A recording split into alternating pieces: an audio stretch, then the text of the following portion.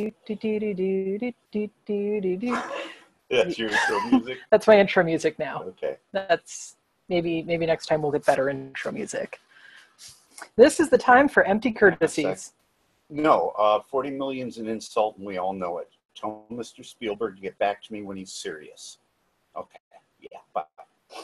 Sorry, go ahead. You good? You good now? I'm good. Okay. All right. Stephen Bruce and his phone and me will be discussing his book, 500 Years After, in a read-along commentary format. Today, we are on chapter the 12th, which I didn't properly bookmark. However, that chapter is titled Chapter the 12th, which treats of social unrest, both in general and in specific, and discusses certain possible responses by authority to such occurrences. Okay, so here's where we need to provide a bit of a content note, because this chapter is about a riot, maybe, if you choose to call it that. There are several other words. Several other words, yes. Possible disturbances, things like that.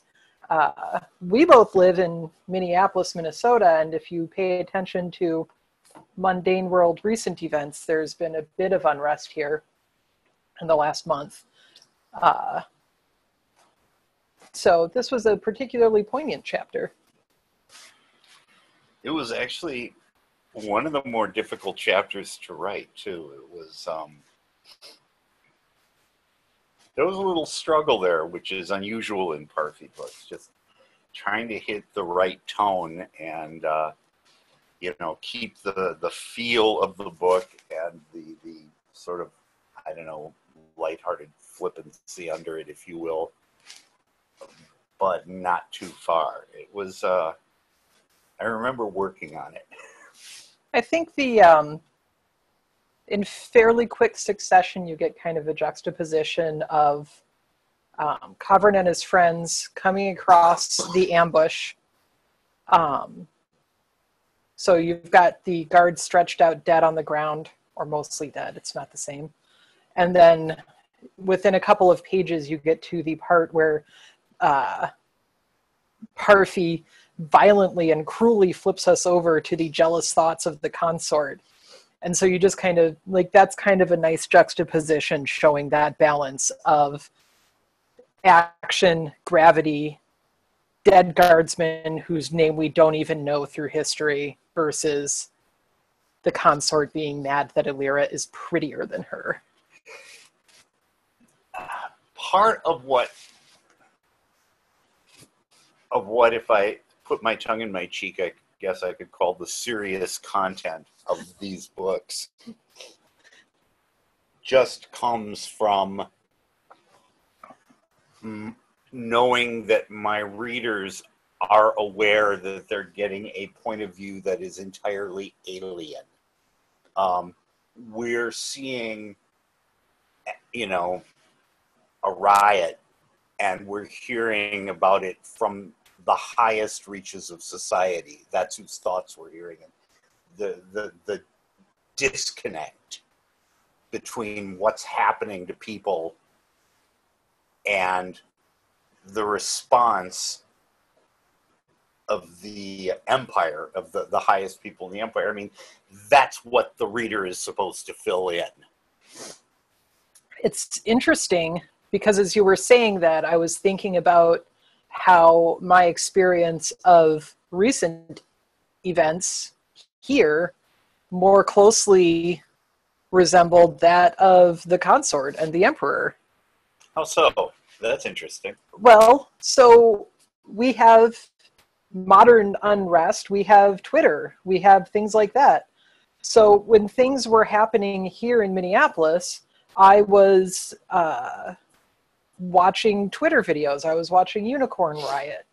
I was watching things happen from a remove, not really knowing what was going on, even though it's, a mile or two or three from where I am right then. It's going on in my city. There are buildings burning down. There's National Guardsmen shooting people in the street. But I'm watching it from this remove. Right. sort of sitting there waiting for news, wondering what's going to happen, but all the while not really feeling like my bit of the city is going to be involved. Right. We were, we're a little closer here, a little nervous. I mean, and the thing is that from the times I went... 4 blocks here. From the time I went out there, and my memory of way back in the 60s and 70s, the confusion and lack of real organization is what stands out.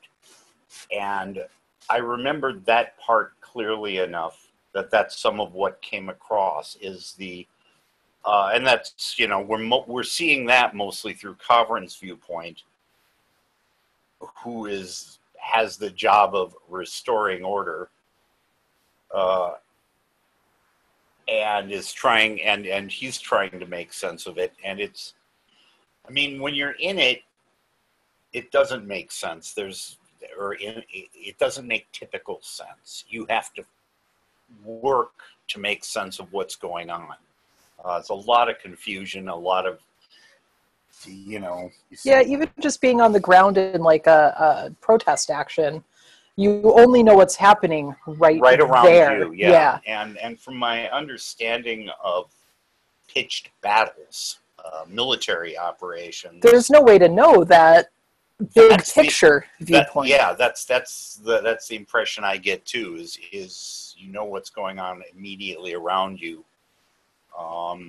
and you're hoping it will make sense to the people who are giving you orders. Yeah, well, and that's something that I've appreciated about your writing in general. If I can be nice to you for a moment, I guess. Thanks, appreciate that.